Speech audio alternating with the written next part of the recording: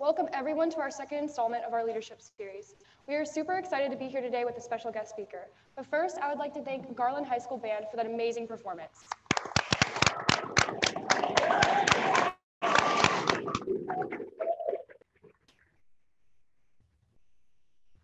I would also like to thank the Garland High School for hosting this event. Thank you so much for your generosity. We are very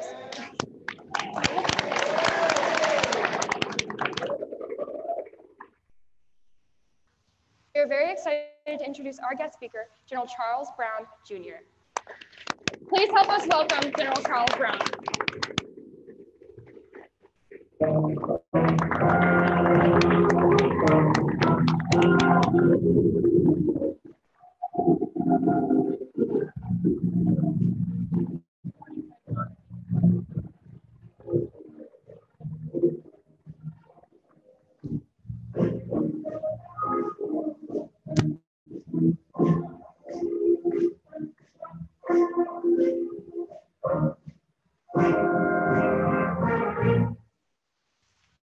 General, thank you so much for being here. I know it means a lot to the students for you to take time out of your busy schedule. Thank you so much.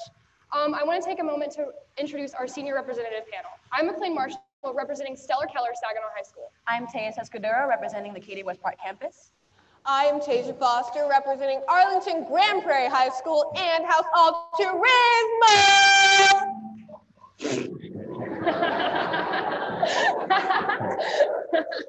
I am Enoch Adoye, representing Garland High School.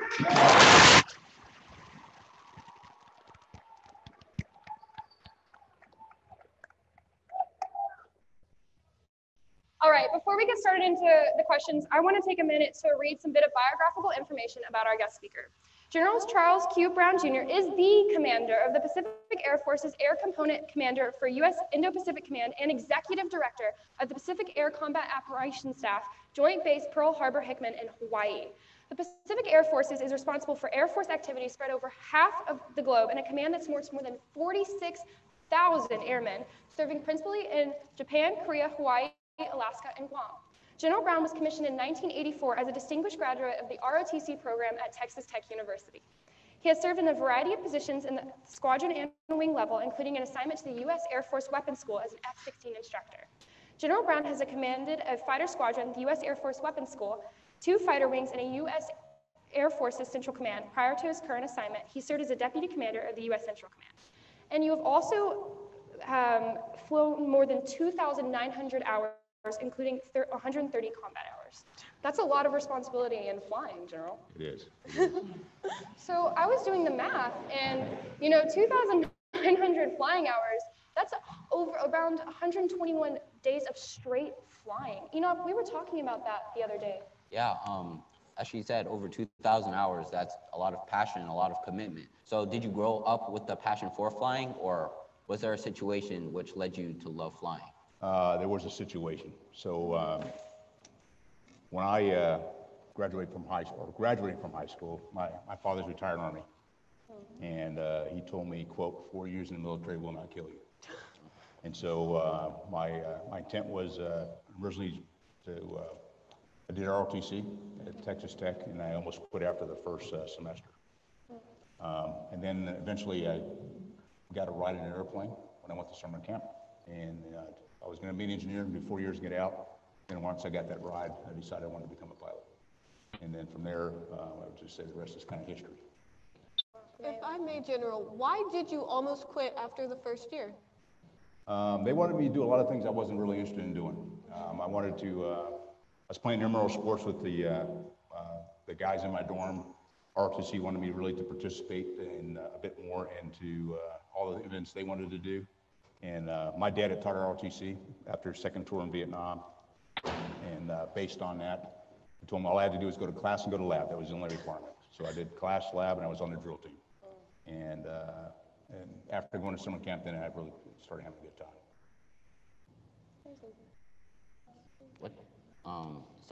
What do you believe to be your most memorable experience flying?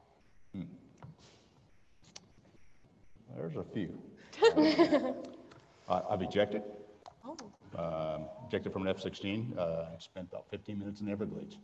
Wow. Wow. Yeah, so that was pretty memorable. Can you tell us a bit about that? Yeah, I was flying F-16. I was stationed in Homestead Air Force Base in just outside of Miami, and I was coming back, and my aircraft and my wingman's aircraft got struck by lightning.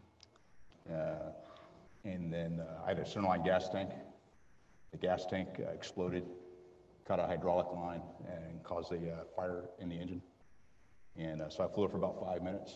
And then when my wingman said, "You have a lot of fire back there now," and our checklist says, "If fire persists, eject." And so I just followed the checklist and pulled the handle, and out in the Everglades, and got picked up by a Coast Guard helicopter about 15 minutes later. Was your heart racing during that? I would have been so terrified. No, I mean, this is part of you have all the training. And so going through the steps was pretty easy. It was I was probably in the parachute for about 5 minutes. So there's probably a couple minutes after I'd done all the things I needed to do that I thought, I hope there's nothing down there. And fortunately, there was not. General, after such an eventful experience, what made you want to get back into the plane? Were you afraid? Not really. I flew, took about a week off as I did a little bit of the investigation, and then the next week I flew about 7 times. And it was just a matter of getting back in and building confidence in the airplane.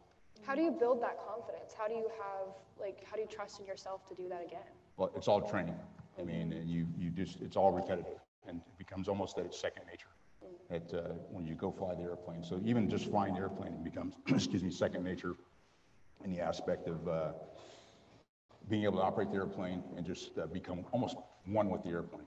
Well, I would expect that after so many hours in the air, General. General, I have a question I'd like to ask you. What's more important to you, your core values, your vision, or your mission, like as a person? And also, how do you keep that your priority? Values. Your values are probably that builds your character, and it's your reputation that precedes you. And I think the key part of any leadership opportunity is folks will look at how you carry yourself. It's the decisions you make, the actions you take.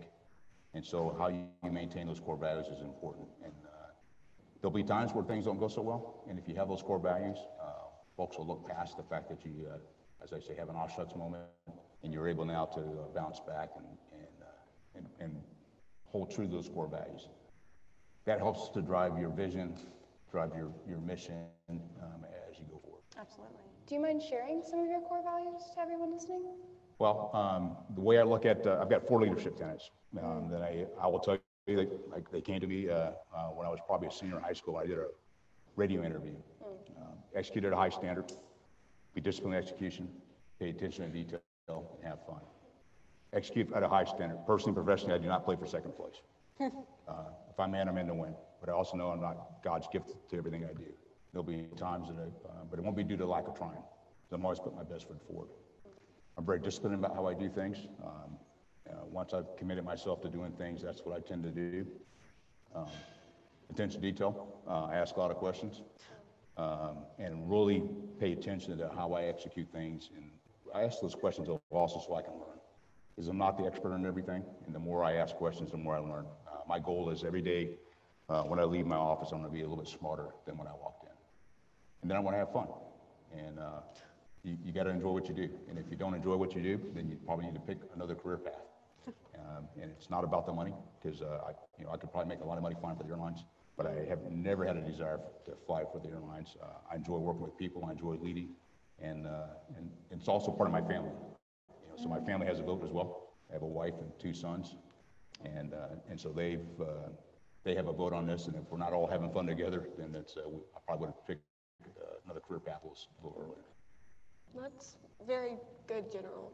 Like, you bring up your family, that's nice. What advice would you give to all of us listening and watching to how to maintain our own personal morals and values going forward in our lives?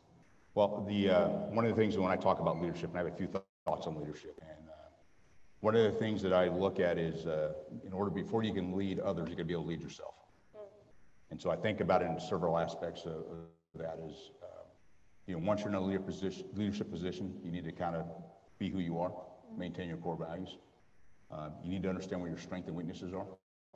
I like to say that on a scale of 1 to 10. If you're a 2, you'll never be a 10. And so what you really want to do is focus on the areas that you're really strong at. I also like to quote that 50% of the world is below average. That is a fact. And 50% of the folks here today are below average. But the question is below average at what? You need to figure out what parts you're really good at and focus on those and make those really strong. The other areas, then I would actually say, have a friend who has some of those other skill sets that you would actually call I like that answer, General. Since you mentioned being a leader yourself, since you've been to Italy, I believe, South Korea, all over the world, I would consider you to be an international leader. So for us, we are learning Spanish, Chinese, and English. How do you think that'll help us in the international community going forward into our futures? What it does, it gives you a different perspective. And that's the thing that I've found, I have been able to live overseas, lived in Germany, lived in Italy, lived in Qatar, lived all across the United States. Just in the past year, I've traveled to 12 different countries in the Pacific. And I went to Antarctica and the South Pole just this past year, so I've been to every continent. The key part about the studies you do here, it gives you a different perspective about world events. And each part of the world has a different perspective.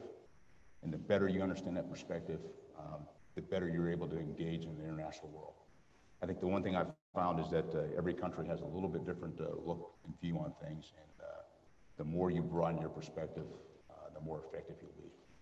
And it's really interesting you say that, because we are all here trained to be international leaders.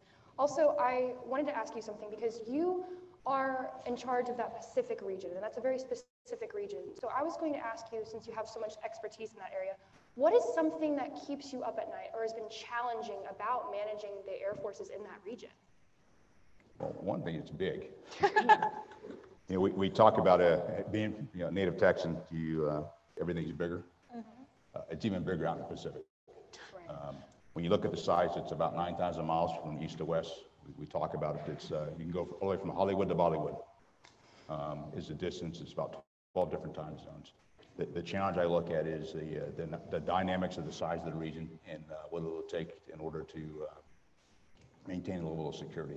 When you look at the size of the region and importance, 60% of the world's population lives in the Indo-Pacific, 44% of the world's trade. And so when you look at how important that region is, those are the kinds of things I pay attention to ensure we are working with our partner nations in the region to maintain a level of security and stability. It's really good to be able to work with other nations and to understand their perspectives and their views, so that way you can ensure diplomacy, because it's very important also to make sure that we're maintaining those peaceful relations. Do you have anything that you guys want to say about that? I full-heartedly agree. Tejas? I just thought it was really great insight. Like I don't think any of us have seen it that way, I guess. So it's interesting that you say it. Especially coming from your perspective as a general in the Army, that's just something that we don't usually see, that perspective, just being high school students. And a lot of us are going places. I know the ROTC program is very popular here, and a lot of students are training and going into the military, but still we haven't reached that level yet. And to hear from someone so high up in the military saying that it's important to understand and respect other cultures, to understand where everyone is coming from, I think it's really important, because that aligns with our missions and our values at ILTexas. And I think it's just you really solidifying the fact that we need to train to be leaders and being able to carry ourselves with our morals and our values and make sure that we're carrying ourselves with integrity. Very well put, McLean. So actually, we have a very special event coming up. We're going to toss it over to some of our other campuses so they can ask questions. So our first question comes from the Lancaster DeSoto campus. So Lancaster DeSoto, please present your question.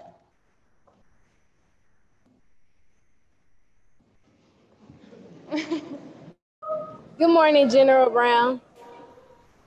Good morning. My name is Addison Beasley. I'm a freshman here at ILTexas, Lancaster DeSoto High School. Our question for you today is, what's a more important quality as a leader, charisma or humility? Humility. Partly as a leader, you got to be able to look yourself in the mirror and realize when you make a mistake and be transparent and be willing to tell the folks that you lead that you made a mistake. And because if you don't, then they'll see right through you. You lose credibility as a leader. Absolutely. Right. General Brown, to ask a question on that, do you think that it's possible to change? Like, if you've been going down a road where you haven't been humble as a leader, do you think it's possible to change your behavior and become an effective leader going onward? To a point. I mean, you are who you are. And I think in some aspects, if you have a path where you're not humble, you don't have humility, you got to build it into your character. And for some folks, it's not how they either were brought up or the way they approach things. And it really starts at a young age. It starts in institutions like schools like this, where you start to build that character, and it sets your path for your future. And so you can learn how to do some of these things, but it's not as simple as it may seem. What do you think the most damaging negative trait a leader could have would be? Something to avoid, if you will.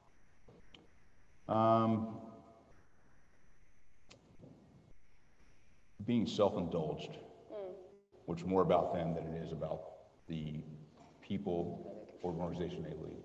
Right. And so if you're in a position where it's all about you and you only worry about how you look, it's really how the organization. Here's what I tell the people that you mentioned. I have 46,000 airmen that are part of PACAF. And what I tell them is they don't work for me.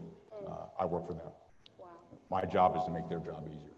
And I have the ability to do that because of the position I sit in, where I can influence and make things much easier for everybody. But I can also make it easy for myself, but that's not what I'm about. It's really how do I actually support the airmen and their families. And to me, that's important. That's the thing that makes me happy. If I can break down a barrier someplace for somebody where there's a challenge, and I can change a policy across the Air Force that makes it hard for us to take care of our airmen and families or get the mission done. To me, that's what actually excites me about coming to work every day. We're grateful for your answer, General. Now, let's kick it on over to Windmill Lakes Orem High School for their question. Windmill Lakes Orem, are you there? Yes, good morning. Good morning, General Brown.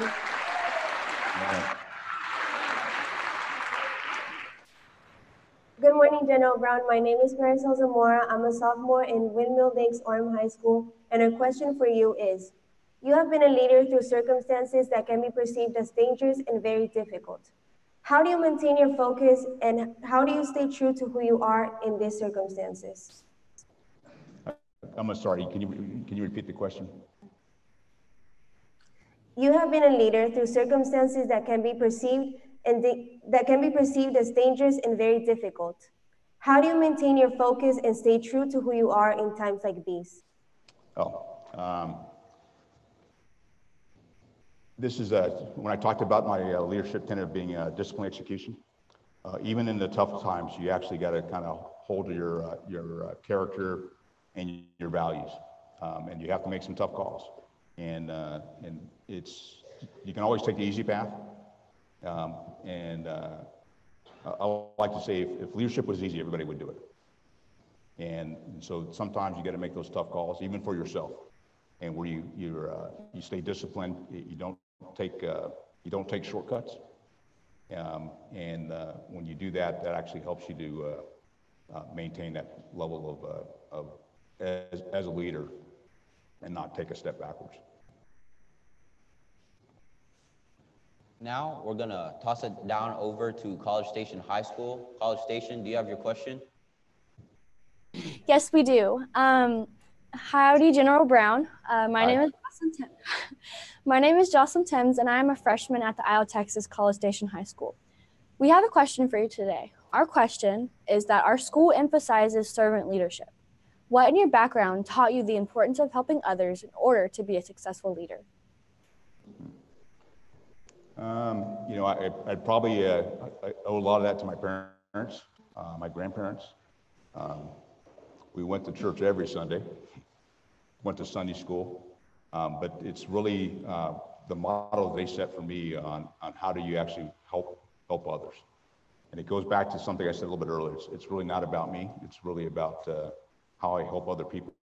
And I think the real joy of being able to lead a organization or a team is the success of the team, not the success of me as an individual, but how we together do things. And that actually drives you to be more of a servant leader when you're really pushing to make your team better, not just yourself.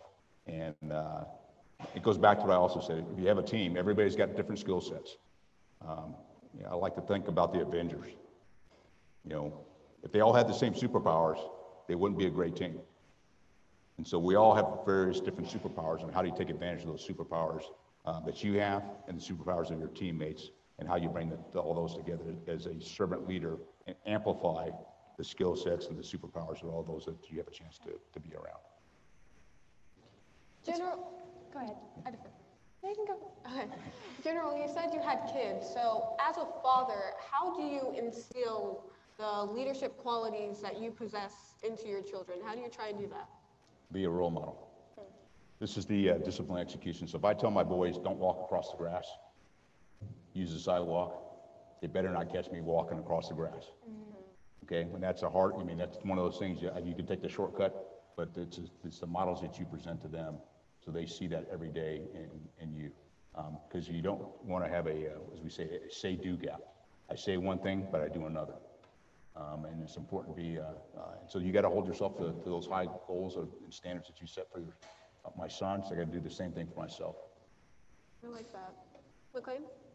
No, I was just going to say it's really interesting because a big part of leadership that people don't realize is delegating. You have to know not only your strengths, but everyone else's strengths under you. And I think it's really interesting that you mentioned that your job is to make their job easier. You're going to put them in a position where they can shine the most and they can be the most useful. And I think that is a very important quality of a leader, is to be insightful about what other qualities whoever is under them has. And I just think that it's very interesting that you mentioned that earlier. Well, it's also a matter of trust. You mentioned delegation. And when you delegate, you got to trust people to do their job or the opportunity to present them. And there are probably may not always do it exactly the way you would do it, and they may not do it perfectly. But you got to give them trust and allow them the opportunity, because the folks at work will grow when you provide them those opportunities. Because I really don't have time to do all this stuff across our command, so I do have to delegate and then trust them to do their job. Do you do that with your children as well? Do you give them small tasks and responsibilities and hope that they move up and continue to grow? Well, my boys are 26 and 23. When they were children then? Yeah. Yeah, I do, to an extent. And I still give them tasks because I want to make sure they're still a little bit on the payroll. And the more I give them tasks to go do things, the less I have to show money out in their direction. We're grateful for that response. Now we are going to kick it to my home campus of AGPHS, where we do things the best. Let's go.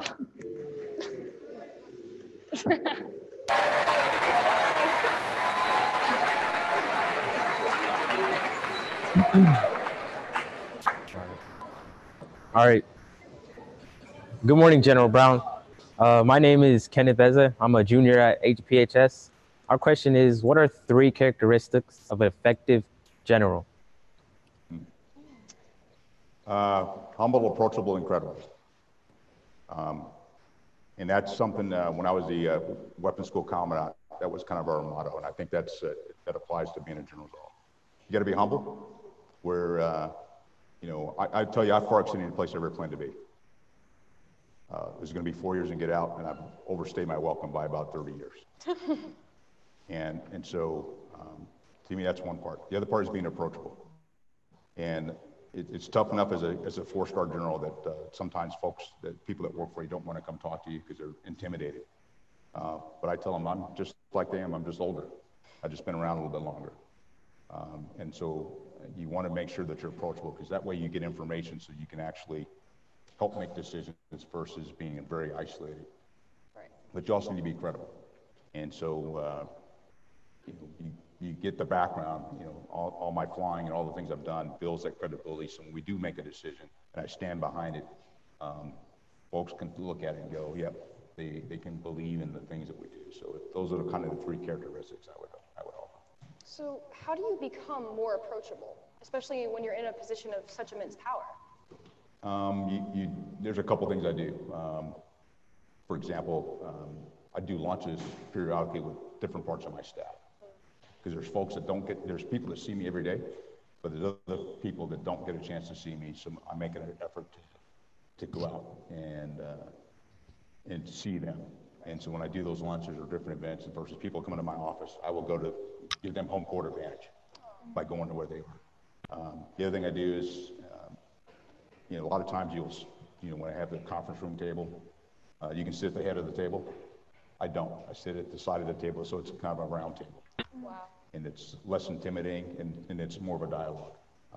And I like the dialogue because to me, it's a way of being able to, I get to learn something just like they get to learn something as well. And it seems like when you mentioned the Avengers earlier, instead of it being there's you and then everyone else is beneath you, it seems like you guys really work together as a team and you know their strengths and you want to get that dialogue going to get their input as well. And I think that's really a characteristic of a really good leader. Well, the other part I look at too is that I try to be part of the process. I like to iterate things. I like to be, I like to get my hands dirty, so to speak, with the folks that are working on things. Because if I get it at the very end and they think it's perfect, I find that their perfect and my perfect are not always in the same ballpark. Right. So the way to do that is actually working on it together, because then we own it together. And to me, that's important. So we're all a part of the team, and I think we all bring value to the things that we do. And so that's why I enjoy working with the staff, and we go back and forth to bring, so we get a better product in the long run. General, if I may, how do you maintain the balance between being approachable while still be seen as an authority figure? That's a good question. That's a good question. Well, this provides a little bit of the authority figure. It kind of comes with the territory, and it's just the way the military is. So you already get authority just by virtue of your rank. But it's the actions you take and how you engage with people. Matter of fact, we just finished up my commanders conference. So we had all my commanders from across the Pacific, their senior enlisted command chiefs and their spouses. And the thing that we did for our conference is, one, I could sit at the table and do all the talking, or I could actually, or show a bunch of PowerPoint slides and put people to sleep, or I could actually engage, and that's what we did. And so what I really do is try to pull out from folks by being able to allow them to speak and provide their inputs. And then the other part is you actually not only listen to them, but you actually take it and take action on it. Absolutely. Thank you so much for that interesting insight, General. So our next question comes from my home campus, also the best campus. I know we're at Garland, but whatever. Katie Westmark High School, please let us hear your question.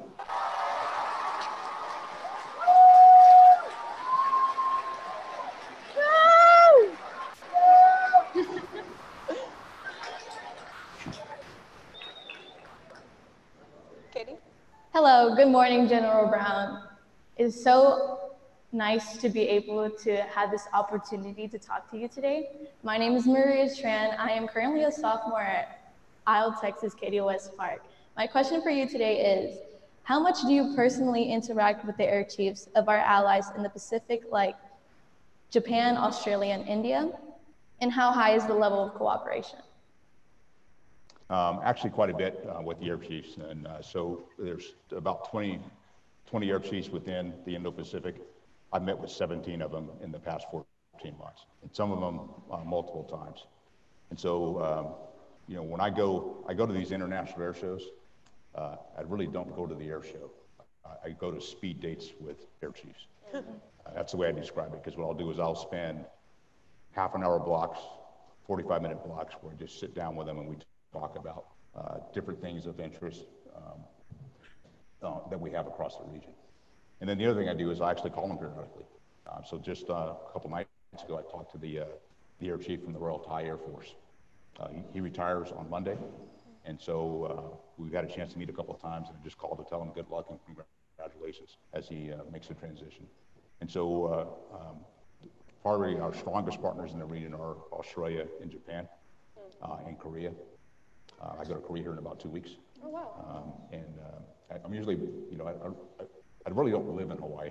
I just store my clothes there, and that's where my mail goes. I spend about half my time not in Hawaii. and is really going out to visit with the various air chiefs because it's important. It's not just me meeting with the air chiefs, but it's other parts of my staff meeting with their counterparts, and the exercises we do across the region and how we build those partnerships with the different countries in the region. So do you think that understanding the different cultures of Japan and Korea and our other allies, and also maybe even understanding a little bit of the languages and the nuances help you make those friendships stronger? It does. It's not only the culture, but it's also a little bit of the history. Yes. To understand the dynamics of why different countries see different things a different way. And I'll also tell you the thing that I find too is that how over time those relationships change.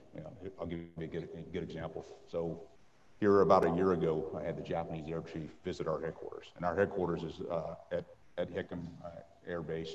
It was a dormitory on December 7th, 1941, and you can go to our headquarters right now. You can still see the bullet marks from when the Japanese strafed our headquarters. And so as the Japanese air chief is going through and we're showing him this, he says, "Hey, I'm sorry." And we have a really good relationship, and times have changed. Here about a month ago, I was in Vietnam, and same kind of dynamic. 25 years, almost 25 years that we normalized relations with Vietnam, and it was a really good visit. And so what you see over time is understanding the history, but then building those relationships is important to how we grow as a nation. And the more you understand, and really how you listen, because we could do, as the United States, we could do a lot of talking. It's how we listen to what our partners have to say is what makes it really valuable. Wow, and I am so appreciative of that response. But I also want to toss it over to my campus, and I'm not going to say it's the best campus because that caused a riot last time, but I want to give it over to Stellar Keller, Saginaw High School. Genesis, take it away.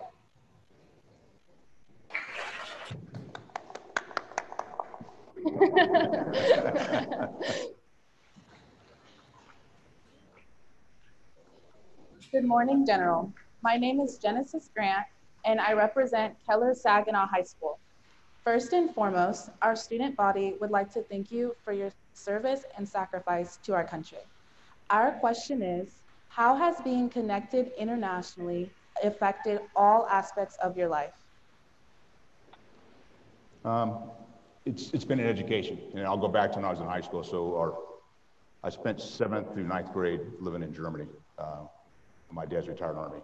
And one of the things he shared with me was, this is a quote, "You will get a chance to see things that most kids only get a chance to read about." And that's true. And I would say that still applies even today. I pinch myself in all the places I've had a chance to go and visit and see. We went, like in December, my wife and I went to the Taj Mahal, which is pretty cool. I've been to the South Pole. And so all those different opportunities help me to have a different perspective about the world and see and understand a little bit more of the dynamics of what goes on internationally. And one of the things I end up doing a lot of is I go to embassies.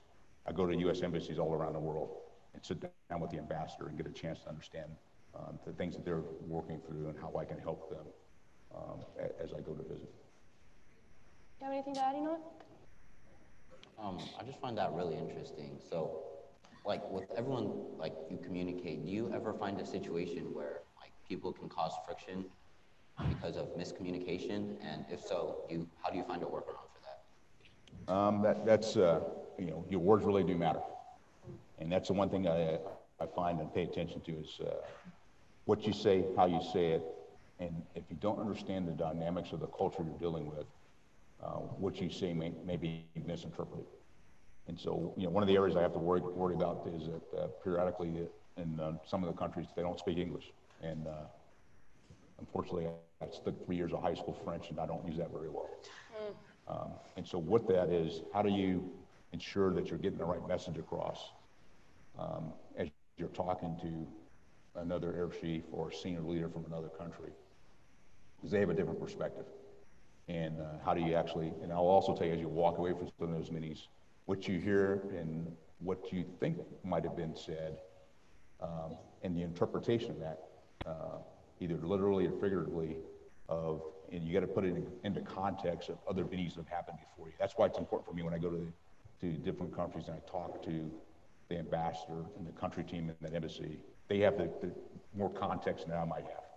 And so here's what, you know, an air chief said. Here's what it meant, because there's more to the story that, you know, I'm only there for part of the story. And so that's another key aspect of it. So, No, go ahead, Eva. so do you find it advantageous for us, because we are taking 3 languages, for us to be learning these languages and to continue it as we head into college for our future careers? I think it is. I mean, it's not only the language, but it's also what goes with the language, the culture that goes with the history. And it'll give you opportunities to open some doors that you probably wouldn't have otherwise, to make you think about, you know, what goes on in the world. For example, my wife's degree is in Spanish, and she's really good at languages, better than I am. She speaks Spanish, does some Japanese. She's lived in Japan for a year while we were dating. She's taken Arabic, she's taken French, she's taken German, she's taken Italian, and she's got probably more culture than I have because of all of those languages. She actually helps me in that regard. And so every time you take a language, you know, what I think is you open up a door, you pull the thread. You know, what I find is the more you figure out you know, you figure out there's more you don't know. And by taking these languages, I think it helps us abroad and makes you more curious. So you start asking more questions and you know, start digging into the history, start digging into the culture, start digging into, you know, what type of food do they eat in certain places. I've eaten a lot of different things that, you know, it's not a Whataburger or brisket or Dr. Pepper, which are 3 of my favorites, by the way.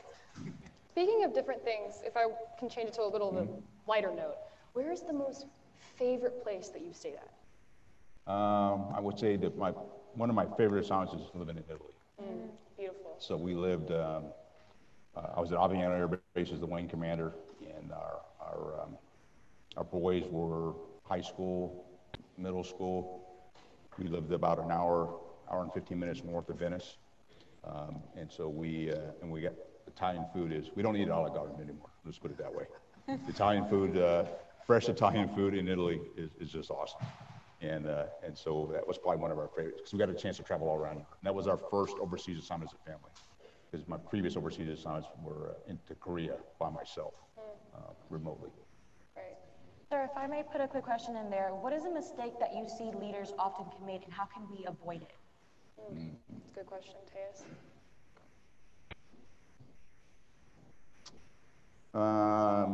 Maybe overconfidence. Goes back to humility. Yeah. If you get overconfident, you can, and not be willing to listen. It's probably the other one, is not being willing to listen, because you get information by listening. And as a senior officer, if I walk into a meeting and I start talking about what I really think right from the start, then I can shut down everybody else. Because what they'll do is then they'll go, well, that's obviously what General Brown wants to hear. And so what they'll say is they'll all agree with me, but they'd be completely wrong. So it's more important that I sit back and listen to what people have to say. And then once I take all the information, then I can now say, here's what I think. So even for our most junior people that are talking as well. Go ahead. Sorry. So I was going to say, so that would go hand in hand with having good communication with your team. Right. Yeah, so it's communication, whether it's in person. Unfortunately, I do a lot of email because I'm traveling so much. But I like, personally, I prefer the face-to-face. You know, if I can go face-to-face, if I can do a VTC like we're doing here, a video teleconference system like we're doing with the other campuses, or a telephone call. It's much easier. That way I can get some feedback. You can see body language, you can see facial expressions that you can't get in an email. Yeah. Right. So, Enoch, any input? I mean, to be honest, like with this generation nowadays, all they have is their phones. So and it's kind of distracting. So I'd agree. yeah, so they need to be able to learn how to communicate properly. And I think that was very insightful to be able to help them do that. Yeah, so when I came in the Air Force, we didn't even have email, you know, much less a smartphone or a cell phone. So you actually had to talk to people. And that's, I think, an area that is important. And by learning the language, the languages you're learning here at the International Leadership School. It gives you an opportunity to broaden that horizon and your communication skills. So would you believe it advantageous to those students who do not have a phone? I don't want to say it's advantageous. You don't have a phone, right? I don't know. I would say it's probably good sometimes to put your phone down, you know, and put your phone down and actually have a conversation. Too often I see folks all go to dinner at the same table and everybody's on their phones, texting and emailing. And so why do you go to dinner together? I've noticed that you've actually published something before, correct? And is there one thing, you know, you have a platform right now, is there one little tidbit that you would like to share with all of us today? Oh, I've written a few things, but that was a year at, I was working with a think tank when I was a lieutenant colonel. And so I had a full year to actually think and write a book that got published. It takes time. But what I do personally is one benefit of having a phone is when I read things, I can cut and paste and I keep notes on my phone that I can go back and refer to in the future. So when I do get a chance to write, I use that as an opportunity to pull my thoughts together. So, General, while we were doing a bit of quick research on you, we saw that you have a book. If we were to read this book, what is something that you would want us to pull from it? And also, do you plan to release anything in the future? Well, you'd have to actually be interested in the military, because it's about our doctrine. It's about how we operate in a wartime environment, and it really talks about how we communicate. And so, if there's anything that I would probably take from it, is really how do you communicate with the different. Each of our services has a little bit different culture, and how we operate. We have different capabilities, and when you work in a joint environment, it's very easy for us to get very parochial, and you only worry about the way you do things. Yours is better than everybody else's. The one part about joint warfare is how do you work together to take the best of each of the services and bring them together to be effective in how we communicate. And unfortunately, that is all the time that we have for today. But I want to thank you again so much, General Brown, for being here and taking the time out of your busy schedule. Can we all please thank General Brown?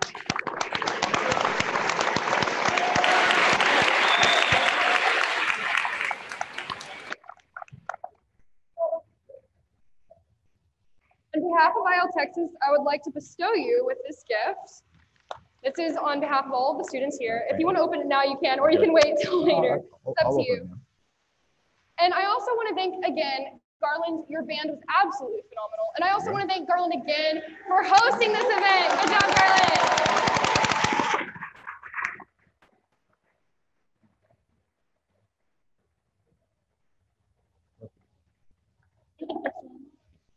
In general, I'd like to say I speak on behalf of all the campuses and all our student body present here when we say we are very honored and we're very humbled to be able to have this opportunity and learn from you this morning. Well, thank you for the invite. It's been a real pleasure, and hopefully something I share with you today will be useful to you as you, no matter where you are in your high school and then really throughout life. And I want to wish all of you the very best of luck. Of course, General.